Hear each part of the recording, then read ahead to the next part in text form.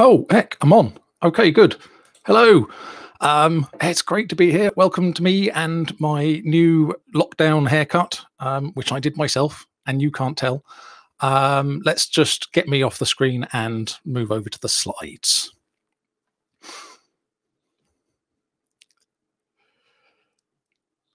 That's that. Yes, there it is. Okay, so here we go, the evolution of computing. Ever since a caveman first wished he could download a guide to how to sous vide a woolly mammoth, we have dreamed of computing. Some say it started with Jacquard and his programmable loom. Others remember Hero of Alexandria and his strings and pulleys driven automata. But surely the first attempt at building a computer was Stonehenge, which might have been a kind of computer, and you can't prove it wasn't. Stonehenge, built 5,000 years ago on the plains of Salisbury, almost certainly as a crop planting calculator that was powered by the sun, and also blood. Archaeologists believe it took 1,500 years to build, which you might think is a long time, but try getting IBM to provision a new 1U rack server in a private data center. Even today, we can learn from the architects of Stonehenge. They started out with a monolith and then gradually refactored to microliths, but the monolith was never actually taken out of production. Over the centuries, humankind has built countless machines to calculate, work, and entertain. In 1901, the Antikythera Mechanism was retrieved from a shipwreck off the coast of a Greek island. It dates to around 150 BC and contained a complex series of gears to predict the motion of the sun and the moon through the heavens. Sadly, at the same time that the Greeks invented such complex machinery, they also invented subprime mortgages, and the resulting collapse of the Greek civilization meant that the technology was lost. It would not be recreated until the 14th century. In England, in 1330, Richard of Wallingford built a clock that showed the positions of the sun, moon, stars, and planets. It also had a wheel of fortune and predicted the tides at London Bridge, which meant that it had more apps than Windows Phone. But programmable machines would not come until much later. In 1725, Frenchman Basile Bouchon invented a way to control a loom with perforated paper tape, which was built upon by other Frenchmen, culminating with the punch-card-driven Jacquard Loom in 1805. The Jacquard Loom was successful with factory owners because it was more accurate, more reliable, and never inconveniently died of cholera. Punch cards were first used for information storage by Semyon Korsakov in the Russian Empire in 1832. Korsakov designed several machines for the comparison of ideas, including this ideoscope. The Imperial Academy of Sciences in St. Petersburg rejected his application, possibly because he was also a noted homeopath and therefore definitely not a scientist. Charles Babbage also proposed using punch cards as information storage for his computing engines. Babbage is also notable for being the first computer engineer to fail halfway through a project because he had a better idea and started all over again. Babbage never built his analytical engine, but that didn't stop Ada Lovelace from writing the world's first computer program for it, an algorithm for calculating Bernoulli numbers, which she needed to calculate how high an Italian plumber can jump before and after eating a giant mushroom. In 1890, the US Census was processed using punch card-based electromechanical tabulators invented by Herman Hollerith, whose tabulating machine company was eventually amalgamated into the Computing Tabulating Recording Company, which in 1924 would become IBM, the groundbreaking company that pioneered so many innovations in both computer science and outlandish consultancy fees. The first working programmable computer was the Z1, built in 1936 by Konrad Zuse in his parents' flat in Berlin. I'm not making that up, he really built it in his parents' flat, and he built the Z2 there too. Eventually, his parents got fed up with stepping on bits of floating point register in their bare feet and rented him a workshop across the street, where he built the Z3, which was the first Turing-complete computer, although he didn't know that at the time. Zeus also invented a self-constructing and deconstructing tower called the Helix Tower, which sounds awesome, but when I went to the Deutsches Museum's website to get a video of it, I found this message, which at least demonstrates their commitment to ancient history. The The Second World War pushed computer development forward fast as we tried to decode encrypted messages and calculate shell trajectories. In Britain, Tommy Flowers, winner of the Most British Name of 1943 competition, built the Colossus computers to help decrypt Lorenz ciphers. The Colossus used vacuum tubes and was the first electronic digital computer. But after the war, all but 2 of the machines were dismantled and the design documents were burned because secrets. Britain also built the first stored program computer, the Manchester Baby, in 1948. The Baby used cathode ray tubes as memory and could process 1,100 instructions per second, which is 1,097 more than an actual baby. The first real computer in the United States was the ENIAC, which was built to help the war effort and came online in December 1945, 4 months after the war ended. It was developed further until 1956, and by the end of its lifetime it contained 20,000 vacuum tubes and weighed nearly 30 tons, so basically it looked like your hipster friend's hi-fi.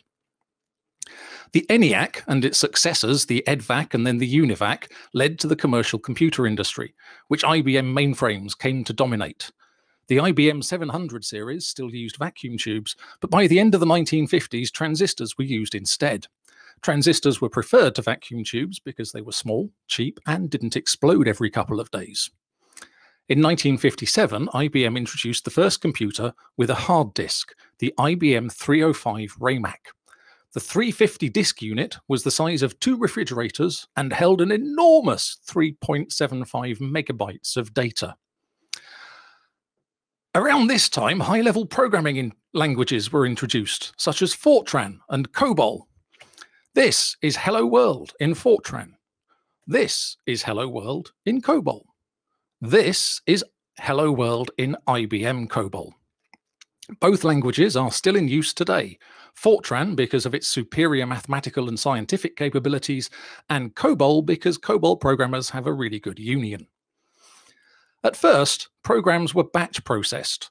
Programmers would write their code and stamp it into punch cards, then send them to the mainframe operators to be run and would receive the results a few days later. If your program failed, the young lad delivering the printouts would yeet them at your head. To this day, we still talk about throwing and catching exceptions. Batch processing was slow and inefficient, and as computers got more powerful, time sharing was introduced, allowing computers such as the IBM Model 709 and the DEC PDP-11 to crash multiple processes at the same time. Time sharing allowed customers to run their programs on huge computers miles from their offices without having to worry about the expense of buying and maintaining hardware themselves.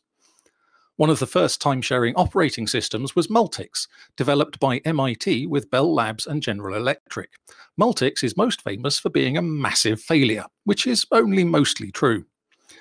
Bell Labs pulled out of the project, and several of their developers created a parody of Multics called Unix, which accidentally became massively successful. In the 1960s, integrated circuits were invented with a large number of transistors on a single chip. And by large, I mean hundreds. This unprecedented miniaturization made computers smaller and lighter than ever before. For example, the Apollo guidance computer had 4 kilobytes of RAM, a 1 megahertz processor, and weighed only 32 kilograms. That's 70 pounds for the Americans in the room. Integrated circuits. This is a cut-open example of a very early integrated circuit.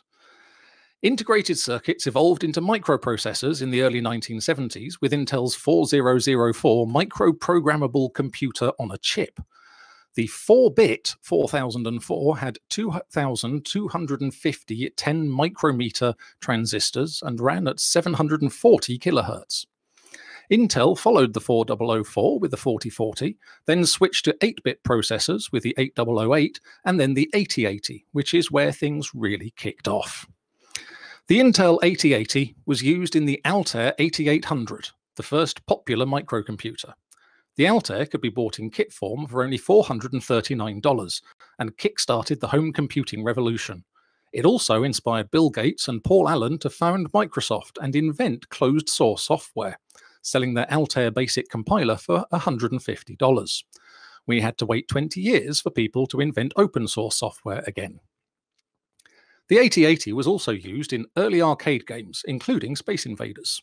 Fun fact, the reason Space Invaders moved faster as you shot more of them was that there were fewer Space Invaders to move, so the system could move them faster. True story. Competition sprang up with the 8080 compatible Z80 CPU from Zilog and the Motorola 6800, and then the 6502 from MOS Technology, which was used in computers like the Commodore 64 and the Apple I and II.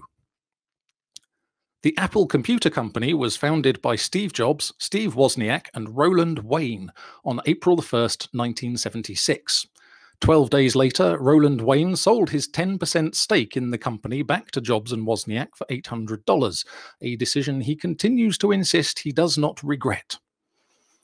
In the UK, the 6502 was used by the Acorn Computer Company to build the BBC Micro, commissioned by the BBC for their computer literacy project.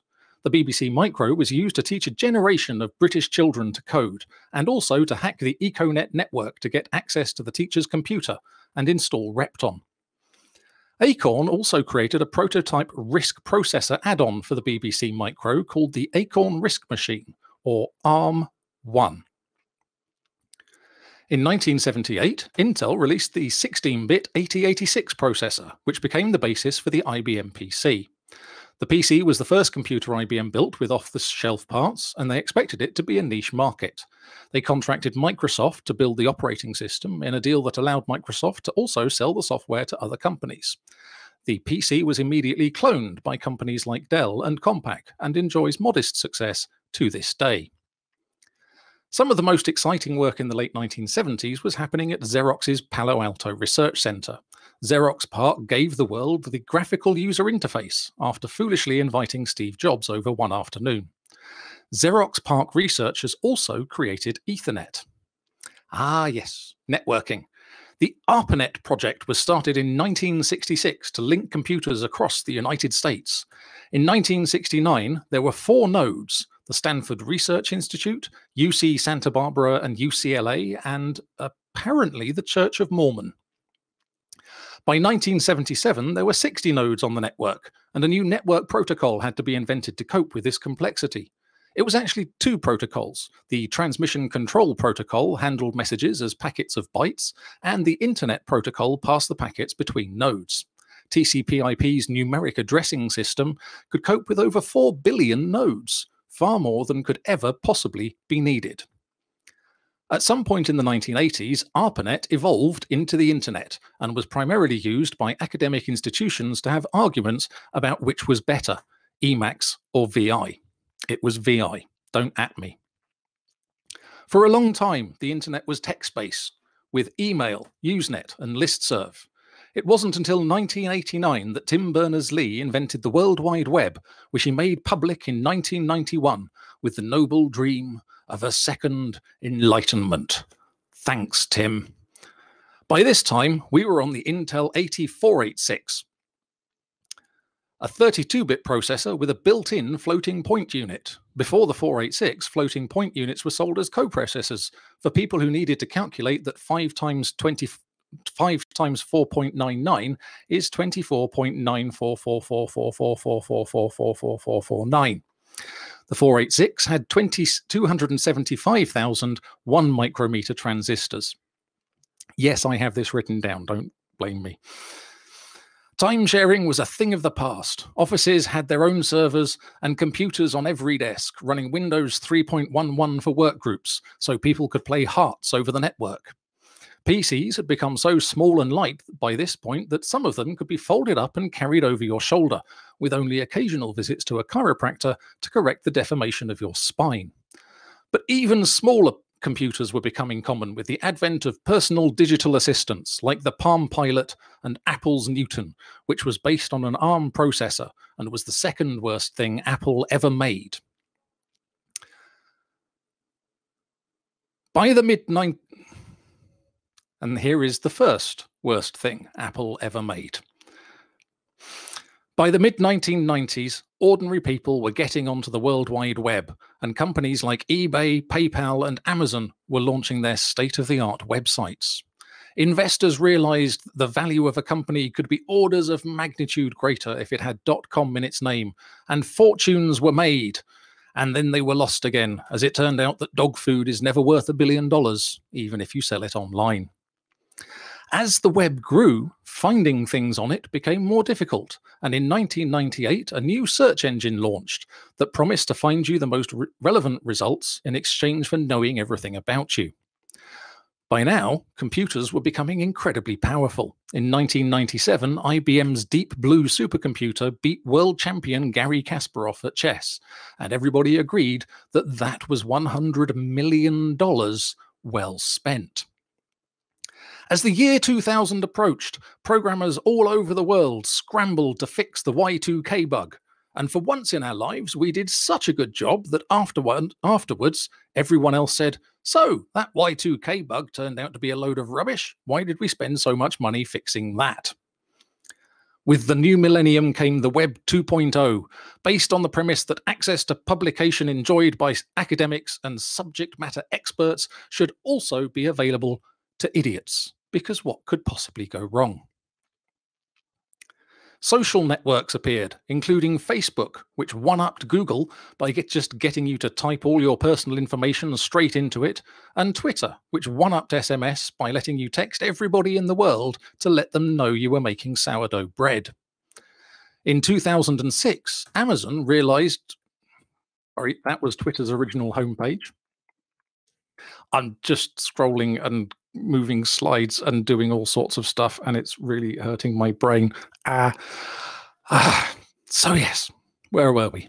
In 2006, Amazon realized that they had too many servers, so they started renting them to random people, and cloud computing was born. This brand new innovation that had never been seen before, cloud computing allowed customers to run their programs on huge computers miles from their offices without having to worry about the expense of buying and maintaining hardware themselves. That sounds familiar. Never mind. In 2007, Apple built a phone into an MP4 player and created a world in which staring at phones all day seems like a perfectly reasonable thing to do. Eventually, the effort of holding your phone while you looked at it proved to be too much, and people started strapping phones directly to their heads to get the experience of watching Netflix in an alpine cabin through a screen door. Artificial intelligence has now progressed to the point where cheap, tiny computers can understand speech, play games, drive cars, and do basically anything a human being can do, except faster and better and without stopping to update their status every 5 minutes. Modern processors contain billions of transistors, 10,000 times smaller than those first integrated circuits. That phone in your pocket is 1,000,000 times more powerful than the Apollo guidance computer that landed men on the moon. But of course, you still want a new one. And the internet, for its many faults, has created a world in which billions of people all around the globe can stay connected, even as they have to stay apart. That ran a little bit shorter than I was expecting it to, by like about 7 minutes. So I'm just going to talk for a bit now. So yes, I could probably have fit more stuff in there because, you know, there was a load of stuff, but I think some of my favorites in that, the hard disk, the IBM 350 hard disk, and that was 3.75 megabytes, and it was probably the size of the room I'm sitting in right now. And now you can get a tiny little micro SD card that can hold a terabyte of information. And we've just... And it keeps accelerating and accelerating, and Moore's law, they keep trying to make Moore's law stay true, and it's just fantastic. And I spend a lot of time thinking about what's going to come next with quantum computing and augmented reality and our phones being replaced with just a pair of glasses that can project things onto the world all about us. And I get really, really excited about it. And so I love sharing this sort of thing with everyone. But anyway, that is basically it from me. If you enjoyed that, then please keep watching. Please donate to help us raise money for the COVID relief organization. I hope the rest of the day goes well, and I hope you all enjoy yourselves. Stay safe, take care of each other, and I hope to see you in real life sometime soon. Thank you, and back to our hosts.